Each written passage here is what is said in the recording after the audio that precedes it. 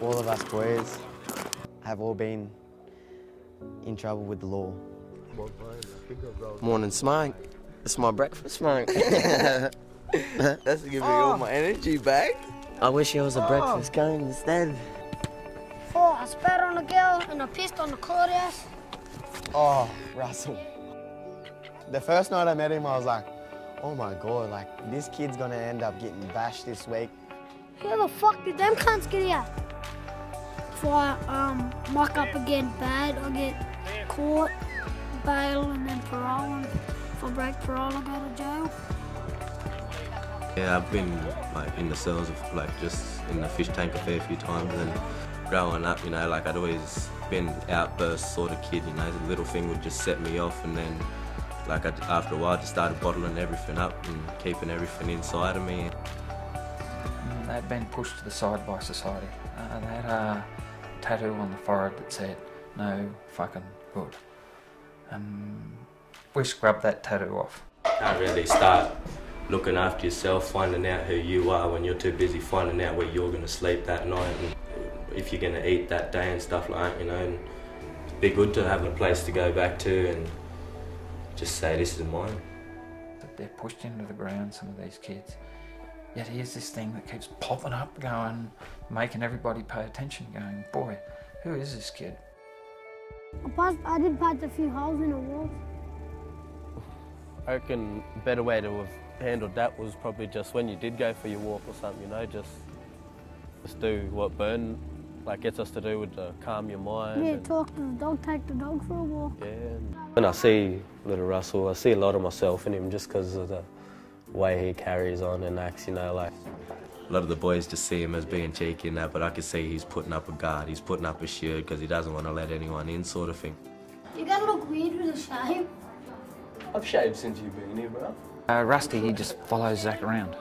He's with him 24/7. He goes to him if there's an issue with the other boys. Zach's teaching him the same way we taught Zach.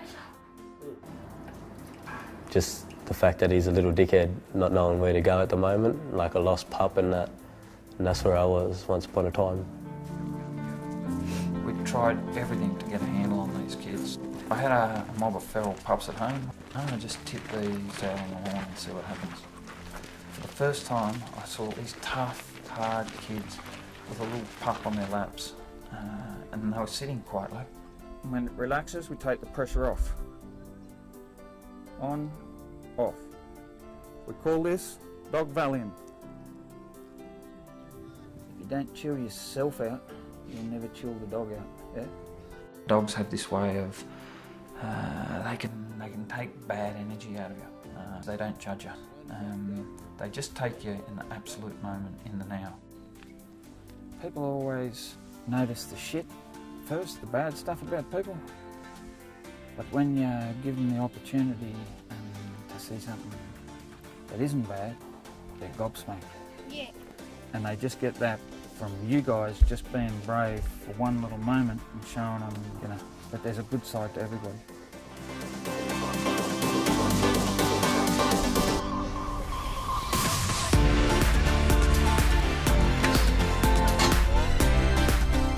Found a sport that I'd never seen before, working dog high jump events at Crikes. So from that day on, we started chasing around these shows.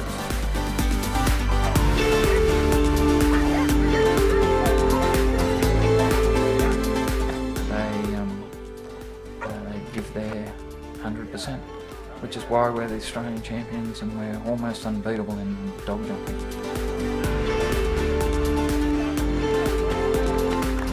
We've got 3 jobs. One is to keep the kid alive. The next is to keep them out of jail. The third thing is to chase their hopes and dreams. Are we always successful? No.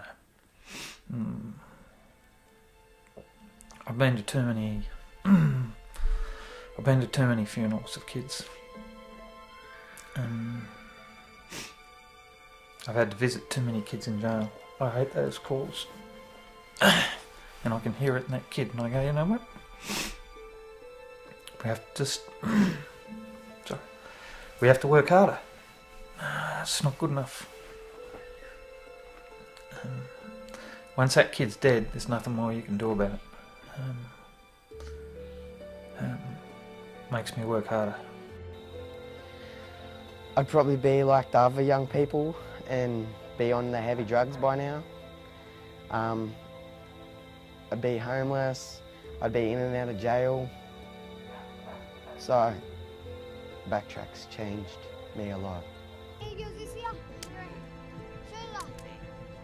Never really took much notice of my mother.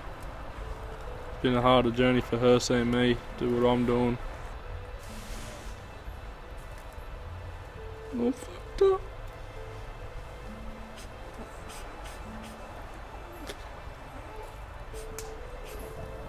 But that's it, you know, like, anytime you want, you know, we're here for you, bro. Settle in anytime you want. You always got a place in our heart.